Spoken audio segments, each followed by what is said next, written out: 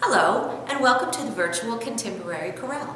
My name is Melanie Moore, and I'm the Artistic Director of the Chorale.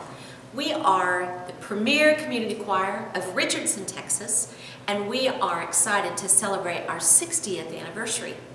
One of the ways we are going to do this is by a giant celebration on May 14th, 2016, and we'd like you to be a part. No matter where you are, you can sing with us.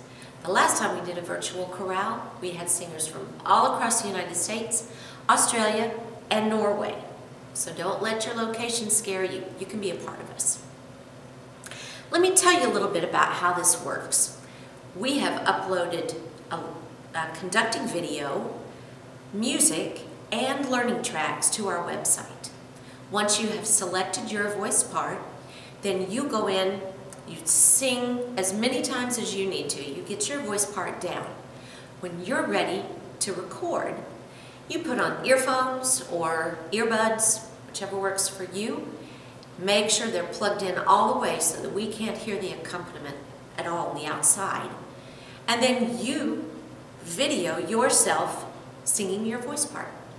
You upload that to our website, and our video producer puts all of those together into a giant video, and we, the live chorale, will sing along with you, the virtual chorale. It's really kind of neat. The song that I have chosen for the virtual chorale is entitled When I Hear Music. It's a lovely piece of music by Michael Martin, and we feel that the words fully demonstrate how we feel when we sing. Thus, it is the name of our spring show, and we think that you're going to like it. It's really pretty. Let me give you a few little notes on some very specific things. First of all, in the chorale, we work to always incorporate tall, beautiful vowels, very crisp, clean consonants, lots of phrasing. We're very careful where we take our breaths and where we don't take our breaths, which is probably the most important thing of all. And also, we want to be very, very clean with our cutoffs, very direct. So with that in mind, when you're watching the video, you'll see me conduct. For these purposes, sopranos will be this direction, basses, tenors, and altos. So I will look in those general directions as I am conducting, if I need to cue a specific part. If you look at the music, measure 9, there's a rhythmic thing that I'd like to make very clear here. The rhythm for the voices would be beauty, a melody. The piano part plays D, D, D, D. Two different things. So make sure that you are saying before that piano note happens, all right? That's the first thing I'd like to make clear. The next place I'd like to call to your attention, this cue is directly for the basses, okay?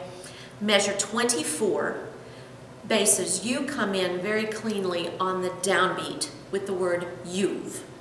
The other voice parts don't come in until beat 2. So make sure that you're very solid right there because we need to lean on that. The next place is over on page 6, measure 36. You will see two little lines after measure 36. Kind of look like this. That's a caesura, which means basically cease or stop. So we'll conduct that measure, will be 1. You've left an imprint, fermata, break, downbeat. You've left an imprint on my heart. Okay, see how that works? You'll also see many places where I tell you to keep going, don't take a breath. I try to make it very clear where I want you to take a breath. And on the learning tracks, I tell you specifically, don't breathe, breathe. It should be very clear. Okay, now it's your turn. The rest of it is up to you to learn your voice part. If you have any questions whatsoever, don't hesitate to contact us through our website, which is www thecontemporarychorale.org. Hope to see your video soon. Thanks for participating.